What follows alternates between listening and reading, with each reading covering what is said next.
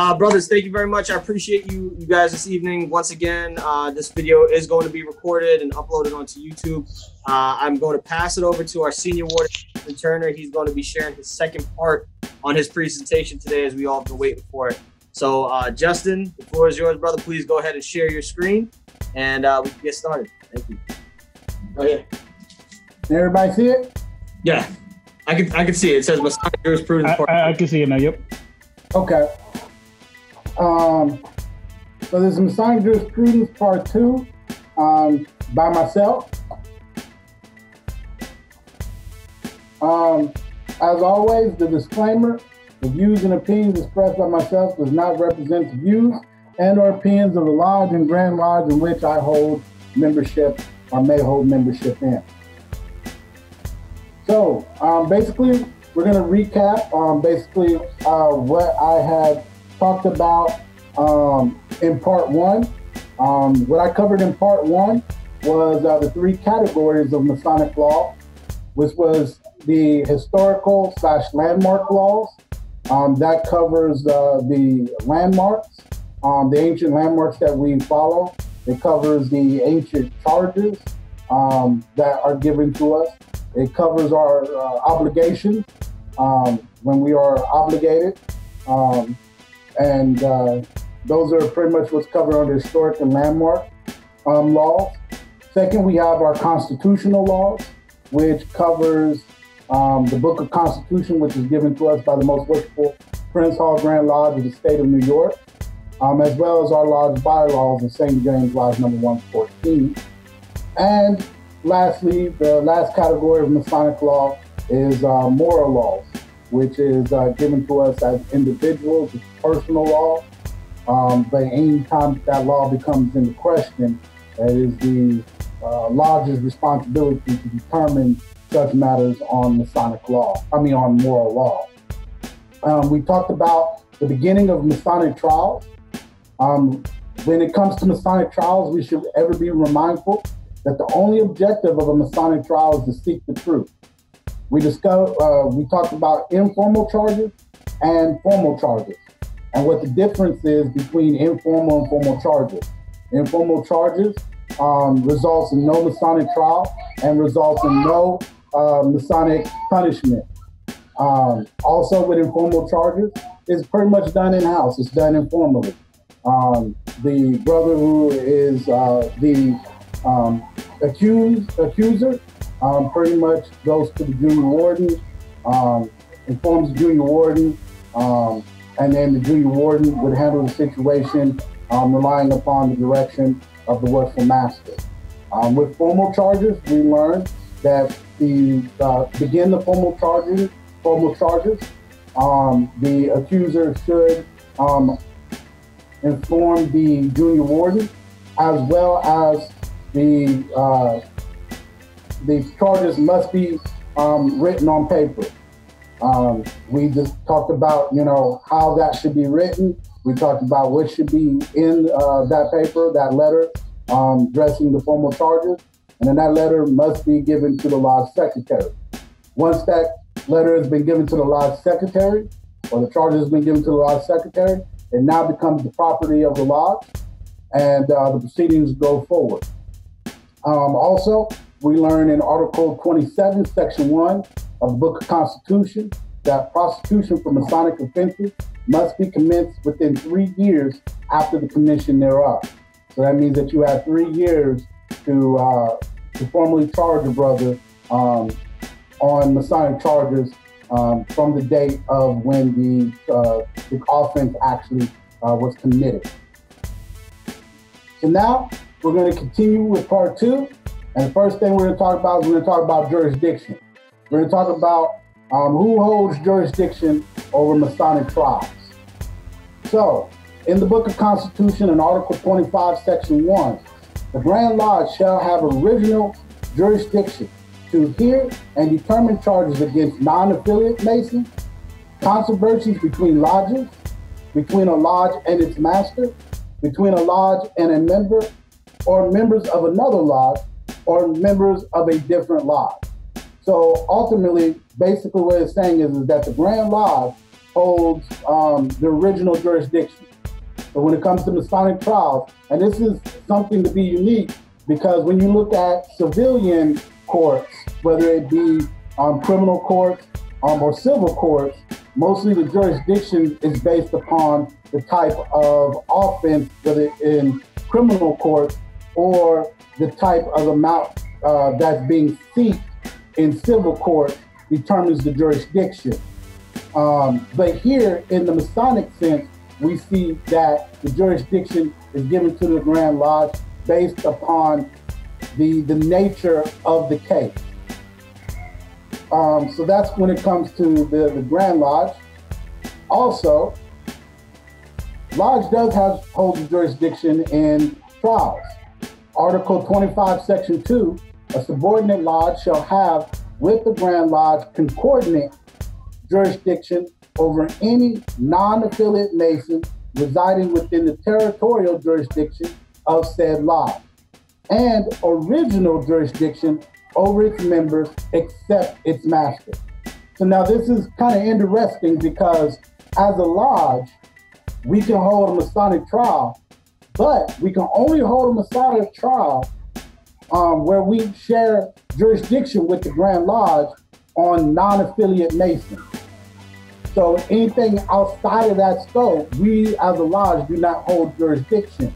So if it's a case where it's between a brother of another lodge, well, we as that lodge do not hold jurisdiction, meaning that the Grand Lodge holds that jurisdiction. And any non-affiliate Mason, if that non-affiliate Mason is within the jurisdiction, within the territory of our lodge, we hold jurisdiction. We share that. Now, what that means that we share is that we do have the right to hold a Masonic trial, or it can be referred to the Grand Lodge. Now, when it comes to the members of the lodge has the original jurisdiction. So that means that we do not share jurisdiction with the Grand Lodge concerning lodge members. Lodge members fall under the lodge, where the lodge has the jurisdiction to hold a Masonic trial. And lastly, the lodge does not hold jurisdiction on charges or Masonic trial when it relates to the master of the lodge. So now we're going to go into the next, which now we're going to talk about members of the court. We're going to talk about when we go into a Masonic trial, who plays what in the courtroom. So when you look at it, the first is you would have a judge.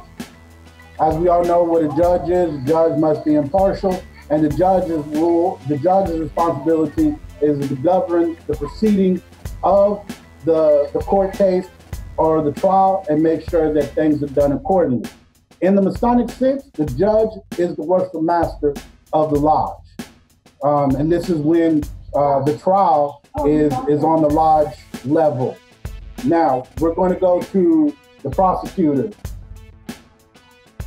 The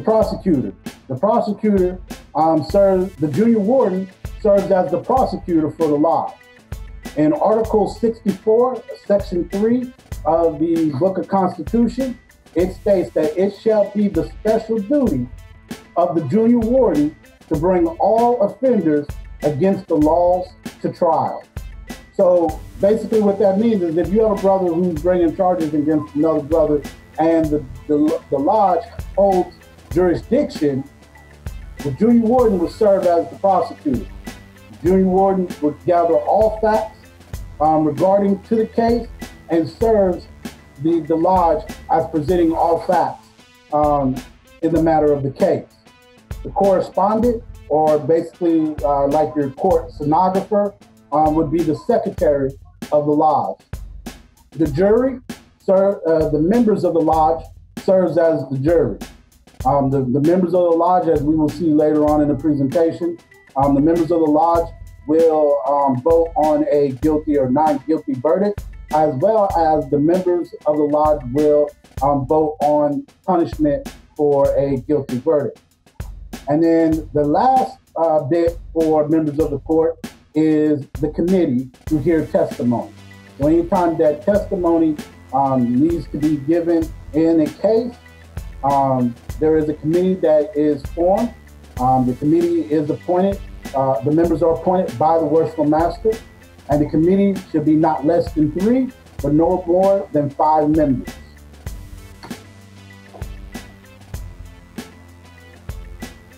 Now we're going to go into the actual trial now.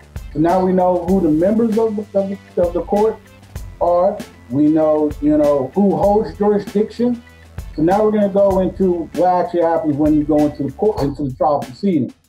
As I stated in part 1, the trial must take place at a regular communication, but it may be continued at a special communication called for that purpose. So now the reasoning behind that the trial must originate at a regular communication is because the members have to be afforded the opportunity to come to the communication. So the way that they look at it is if it's a regular communication, members already know when a lodge's regular communication is.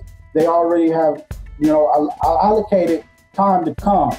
If you were to call a special communication to start a trial proceeding, it could be done in haste, and not all members of the lodge would be or have the opportunity to come to the communication for the trial proceeding.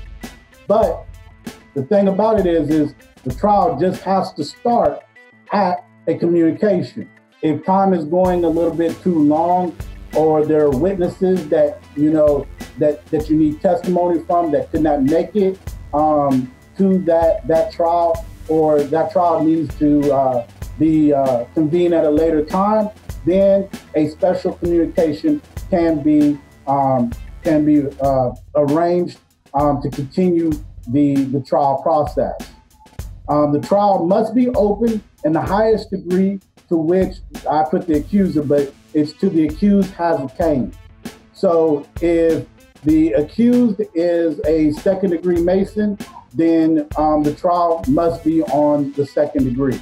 If the accused is a first-degree Mason, then the trial must be open on the first degree. And if the accused is a third-degree Master Mason, then the trial must be open in the third degree. Examination of all witnesses must take place in the presence of the accused and the accuser if they desire it. So pretty much what that simply means is that anytime the committee that has been formed by the worship master needs to get testimony from any witness, then the accused and the accuser have the right to be present when that testimony is being gathered. The accused may employ counsel for the better protection of his interests. Such counsel must be a Master Mason. So anybody who has charges brought against them and they're going through the trial proceeding, they may have counsel, and the counsel has to be a Master Mason. If the counsel is a member of the lodge, he forfeits his right at the final decision of the question.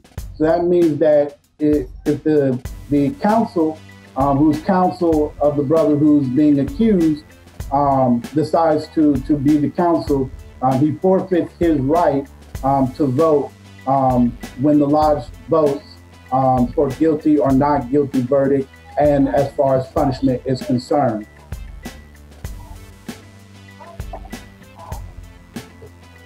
So now we're going to talk about if in the trial proceeding, if testimony needs to be taken, how is that testimony gathered? So the way that the testimony is gathered is if the person who has to give their testimony is a Master Mason, then as an organization, we will take their testimony on their honor, and it will be done in the lodge. The master of the lodge may issue summonses for witnesses at the request of either party. So whether it's the accused or the accuser, if they need somebody to come as a witness, they can tell the worship master, and the worship master can have a summons issued for that specific brother. Testimony from profanes and those that are lower than the accused is to be taken by a committee, and the committee is to render their report to the lodge. If testimony is to be taken by committee, the accused and the accuser has the right to be present.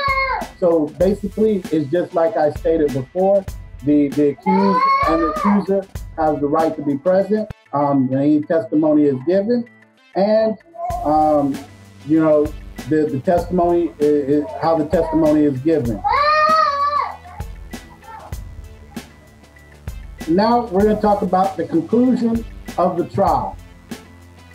So now we've gathered all the facts of the trial. The facts of the trial has been presented before the lodge. All testimony has been gathered. The testimony report from the committee has been given to the lodge. So now we're going to go into the guilty and not guilty verdict. When this happens, the accuser and the accused must leave the room.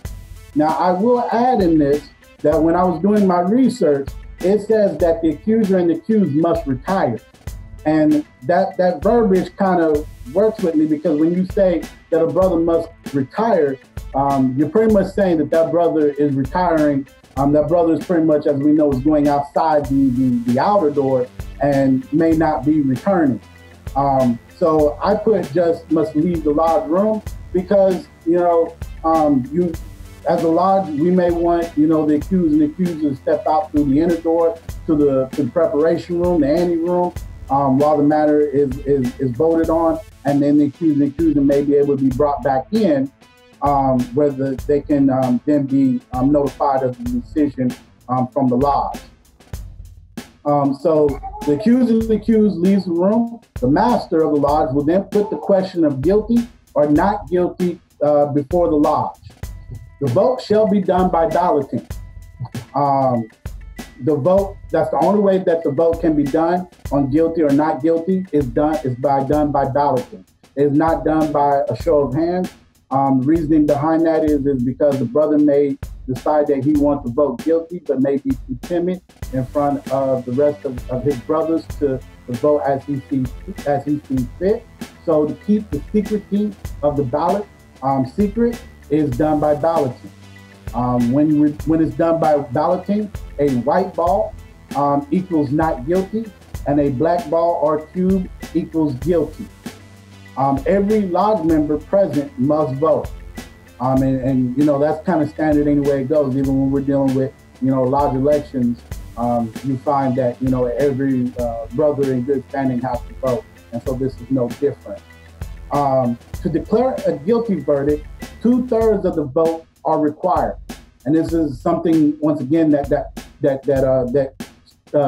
stuck out to me, because the wording of this is not a majority vote. It's a 2/3 vote that requires a guilty verdict. So it just simply mere of a majority does not mean that the person is guilty. It has to be 2/3.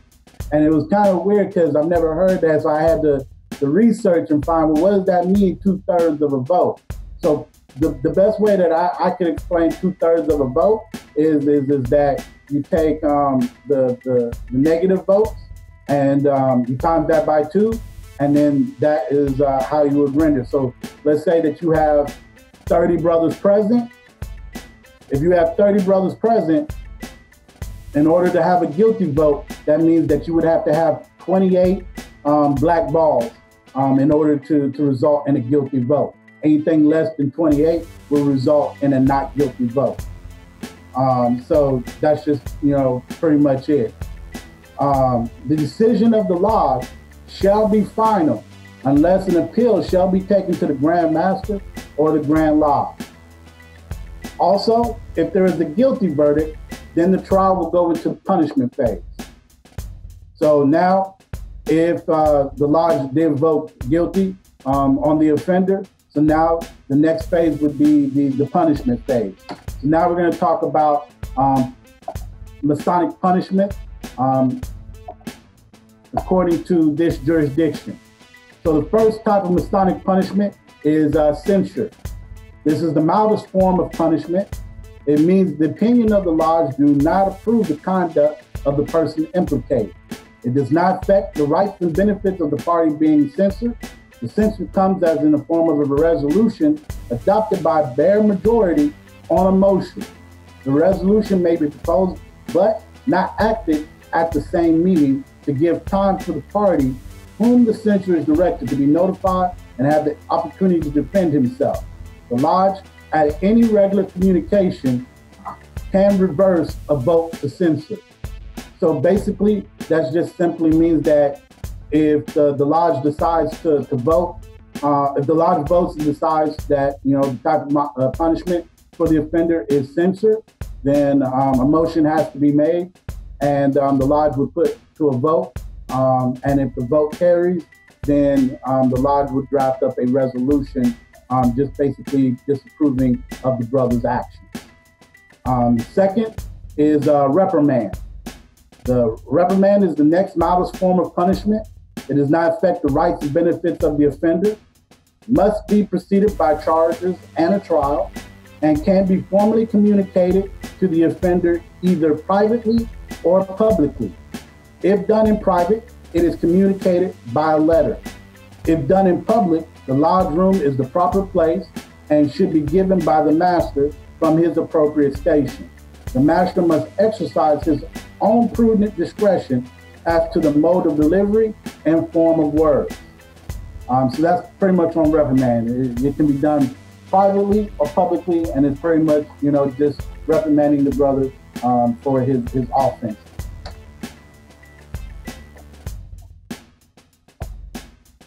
The next on Masonic punishment is there's exclusion. Exclusion, you have temporary and permanent exclusion. Exclusion is deprivation of the rights and benefits of Masonry as it pertains to a particular law.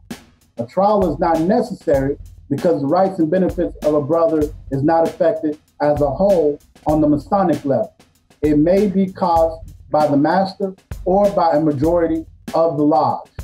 So basically, with temporary exclusion, if we're in a lodge meeting and if a brother is out of order and the brother is not, subduing his passion and correcting his actions, the master or the lodge by majority vote can have the brother excluded from the lodge for that communication. Permanent exclusion, you pretty much find permanent exclusion for the penalty for non-payment of dues. It's pretty much striking one from the roll. The exclusion brother then becomes a non-affiliated Mason. So once again, it doesn't affect his rights and benefits as a Mason as a whole, but it affects his ability as a member of the lodge. So that's where it comes with temporary and permanent exclusion. The next is suspension. You have definite and indefinite suspension. Article 25, Section 6 of the Constitution, no brother shall be suspended or expelled without a fair and impartial trial after previous service of formal charges. So basically, once again, that's saying that, formal charges have to be filed and a trial must proceed for a punishment of suspension of definite or indefinite. The sentence of suspension requires 2/3 of the members present to vote. A brother suspended cannot hold Masonic communication nor receive fraternal relief during the period of suspension. Annual dues are suspended during the time of suspension. Definite suspension is for a fixed period of time indicated in the sentence. So if you're a definite suspension, if the punishment was definite suspension for 6 months, that brother is suspended for 6 months, then that would constitute as a definite suspension. Indefinite suspension is for a period not determined and not fixed by the sentence. Restoration may happen by vote at any regular communication with 2/3 of the vote in favor of the brother being restored. So if for the punishment the brother is suspended but no time limit has been put on the suspension, then it would be considered an indefinite suspension. And for that brother to be restored, that brother would have to petition the lodge. The lodge would have to have 2/3 vote in favor, and then that brother can be restored. Then lastly, for Masonic punishment, we have expulsion. Expulsion is the severest punishment that can be imposed on a Mason. A Mason's Masonic existence ceases upon sentence. The Grand Lodge holds supreme authority and must approve all expulsions rendered by subordinate lodges. So that pretty much means that if a lodge holds Masonic trial and they vote to expel a brother, then the lodge must submit that to the Grand Lodge, and the Grand Lodge has to approve of the expulsion. The lodge just can't expel a brother. It has to be approved by the Grand Lodge. Now, if the brother is expelled, if the brother sees that he wants to be restored, the way that he would go about being restored is that he first must make a petition to the lodge that expelled him. The lodge would then receive his petition, and they would vote by a majority vote at a stated communication to restore him. But in order for that vote to go forward, all members of the lodge must be notified at least 10 days prior to the presentation of such petition. So before the petition can be presented to the lodge to restore this brother, all members of the lodge must be notified 10 days prior. If the vote carries, then the lodge would send the recommendation with the endorsement of the seal of the lodge to the Grand Secretary at least 10 days before the next annual session of the Grand Lodge. The Grand Lodge reserves the right by a majority vote at any annual session to restore an expelled Mason to all the rights and benefits, but not to the membership and to the lodge. So basically what that simply means is if the brother goes through the first option and he petitions the lodge, and the lodge votes to recommend to restore him, and they send it to the Grand Lodge, and the Grand Lodge approves at their annual session by vote to restore him, then that brother is restored, as well as he's restored with his membership through the lodge. But option two, the brother does not have to petition the lodge. The brother can go through the Grand Lodge, and the Grand Lodge holds the right to vote at their annual session to restore the brother. But if the Grand Lodge decides by vote to restore the brother is just given his rights and benefits, but he's not giving his membership to his lodge. So in that case, the Grand Lodge will forward that brother a letter stating that he's been fully restored, and then that brother has the right to seek membership in another lodge. Continuing on, we're going to talk about appeals.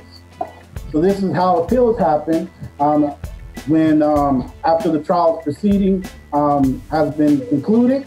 The appeals, both parties have 6 months to appeal to the Grand Master or to the Grand Lodge from the date that they have been notified of the decision of the lodge. The party appealing has 30 days after notice of the decision by the lodge to give notice of intent to appeal to the opposite party. So the party that's appealing also has to let the opposite party know that they're appealing the decision of the lodge. The decision of the Grand Master is final unless a further appeal to the Grand Lodge is given within 30 days after the notice of the Grand Master's decision. So if, let's say, a brother decides to appeal and he appeals to the Grand Master, and the Grand Master makes the decision, and the brother's not happy and wants to appeal it further to the Grand Lodge, that brother has 30 days from the day that he's been notified of the Grand Master's decision to appeal it.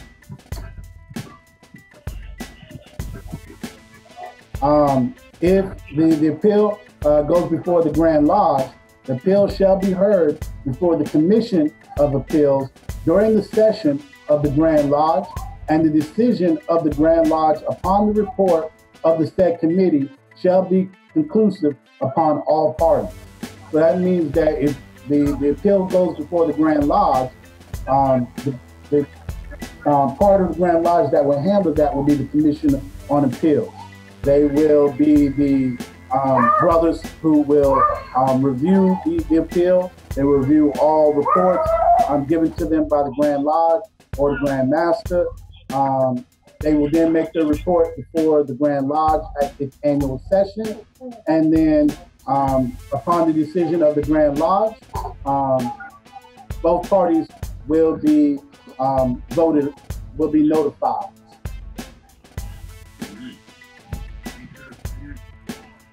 More information on Masonic trials.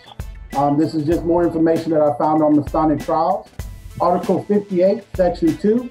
When an offense shall be committed by a Mason present while the lodge is at labor, the rules regarding notice of charges shall be dispensed with, and the master shall have power to order the offending brother to show cause in standard why he should not be punished. So basically what that simply means is if an offense is committed while the lodge is in labor, so an offense is committed during a lodge communication, the master has the right to cause the brother to show why he shouldn't be punished. We find this in the opening of the lodge when the worshipful master says, "I now declare the lodge open and in order for business, at the same time strictly forbidding all idle, immoral, or other unmasonic conduct, whereby the harmony of the same may be disturbed under no less a penalty than the bylaws prescribe or majority of the brothers present may see cause to inflict." And then the last thing I found upon was Article 25, Section 12 of the Constitution states that charges against a master of the lodge for misconduct while holding the office of master shall be presented to the Grand Master or the Grand Lodge. So that basically goes back to what I was stating. The original lodge doesn't hold jurisdiction over the master. Only the Grand Master or the Grand Lodge holds jurisdiction in regards to the master. And lastly, I'm going to talk about arrest of jewels. A lot of brothers don't know about arrest of jewels. So the arrest of jewels, the Grand Master shall have the power to arrest the jewel of the master of the lodge at any time for such misconduct as shall be liable to bring reproach upon the craft. The master of the lodge shall arrest the jewel of any officer of his lodge whose conduct is such as will bring reproach upon the lodge or the craft. And he must make such arrest at any time upon the order of the Grand Master or the Grand Lodge. An officer whose jewels have been arrested has the right to have his case heard before the lodge and appealed before the Grand Master or the Grand Lodge. The arrest of an officer's jewels suspends the officer from exercising any of the functions of his office until restored. The arrest of an officer's jewels shall not affect his rights and benefits of masonry, and it shall be the duty of the authority under which a jewel is arrested to restore with the consent of the lodge as soon as their judgment, justice, and the interest of the craft is justified. So pretty much in a nutshell, the only brother that can arrest the master's jewel is the Grand Master or the Grand Lodge. And as far as lodge officers, whether elected or appointed, the master holds the right to arrest their jewels, and also he must arrest their jewels upon order of the Grand Master or the Grand Lodge.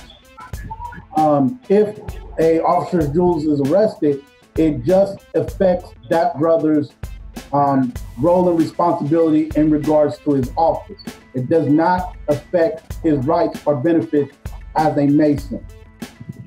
So that's something there.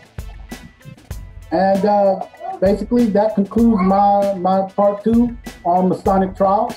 For references, for brothers for additive reading, I got a lot of this information from the Constitution and statutes of the Most Worshipful Prince Hall Grand Lodge, the most ancient and honorable fraternity of free and accepted Masons in the state of New York. The Most Worshipful Prince Hall Grand Lodge of the most ancient and honorable fraternity of free and accepted Masons in the state of New York, procedure on Masonic trials, and the principles of Masonic law on the Constitution, law, uses, and landmarks of Freemasonry by Albert G. Mackey. This concludes my presentation, and I now turn it back over to Master. Hey, JT. Yeah, man. I'm gonna talk that one up, brother. Yeah, you got that at all. That was good, man. Hey, listen, JT, solid. Guys, I know that this is a little lengthy, but I'm gonna tell you something. Jurisprudence is really important. It is really, really important to understand your rights as a Mason, as well as how to conduct, inquiries or issues that occur in the lodge itself. I have one question for you, JT, and then I'll open it up for everybody else to have a question. I believe I don't know which slide you had it on, but it basically stated that if a Mason was requested to be brought in as a witness, then the accuser or the accusee can have that person be requested to be brought in and to be interviewed as a witness, right? My question is, if a person is asked to be a witness and is asked to be interviewed in front of the lodge, but chooses not, do they have an option or a choice to not be a witness and to not participate in the trial as a witness? Or do they have to because it's coming from the accuser?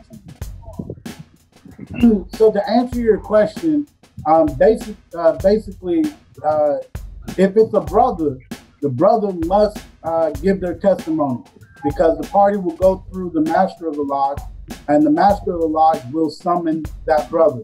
And as we all know, you must answer summonses within the length of your cable tow. So if you can't justify that answering the summons is not within the length of your cable tow, you're going to have to answer that summons. Now, in regards to profanes do have a right that they do not have to they do not have to answer. They don't have to come give their testimony. They don't have to give their testimony before a committee. As well as if they don't feel comfortable giving their testimony in front of a committee, if both parties agree, they can give their testimony as in the form of a written affidavit. The book on Masonic the book on procedures of Masonic trials does state that they can give their testimony in the form of a written affidavit. Beautiful. Thank you. Great answer. I appreciate that. Brothers, please unmute your lines. I'll unmute you guys. Unmute your lines. Any questions you have for our CT? I got 3 questions for you. Yes, sir. Yeah, you wrote the Vavro? You got to take a ticket. Yeah, I'm trying to keep it in my head right now. Go ahead.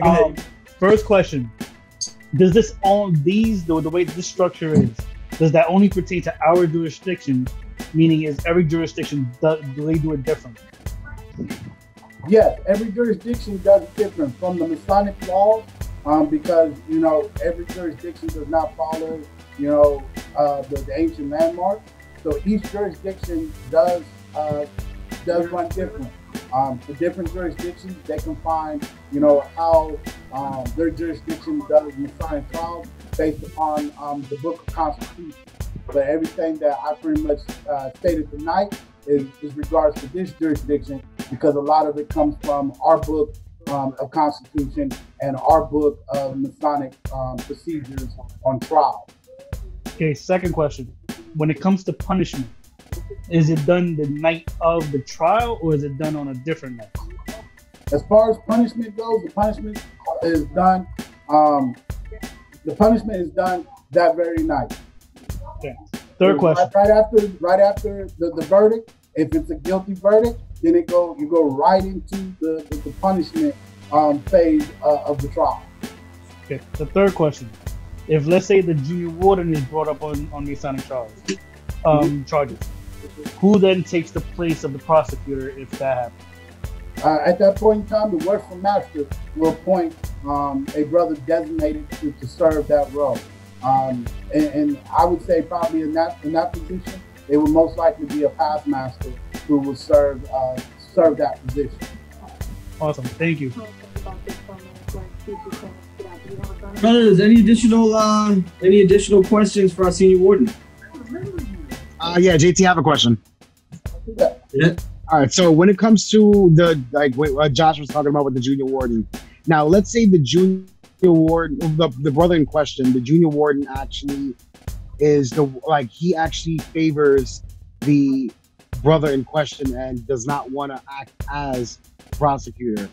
Would that be something that could be done or no? Because it would be unfair, honestly, to the other party. Let's say me and Josh are really cool, really good friends, and something happened. I would favor Josh. So it would be an impartial, judgment. Is that something that would be put up also, or it would just be the junior warden and that's it?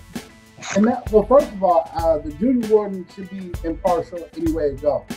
I mean, that's part of, your charge as a junior warden. That's part of your, that's what you were obligated as a junior warden, was to be impartial in no sense and to favor beauty. But in the event that a brother, just say, feels that, he's not going to be able to be impartial, he will relay that to the worship master, and the worship master will make the ultimate decision on how to handle that situation. Whether it's to appoint another brother, past master, to serve the laws in that function. I'm good. All right, brothers. Any other questions for our brother senior warden here on his presentation? Oh, sir, great presentation. Yeah, appreciate that. Excellent presentation. Yeah, seriously, you did JT, you did an amazing job on this one, man. I mean, we can't say enough how important jurisprudence is, right? It is a staple of a lot of things we have to go through as Masons, and when it comes to that time, trying to learn all that knowledge at that point is very hard. But being able to learn it and know it before is also very important. So thank you very much for sharing that. I appreciate it.